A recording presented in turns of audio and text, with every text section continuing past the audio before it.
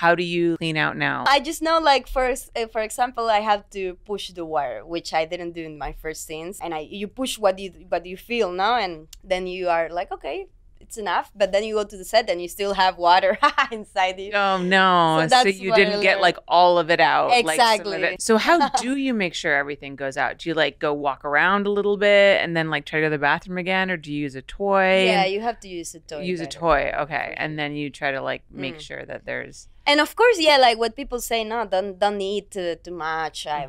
Girls don't eat before scenes, but from my experience, my body, that I can eat. Not like you don't have to be starving before a scene. You just have to be careful what you eat. Like choose well, so you don't have stomach issues before going on set. But then, do you use like Imodium or anything like that? Sometimes I use, sometimes just to make sure, like to feel more sure that everything's out. You have to listen to your body, like just to see what is best for you.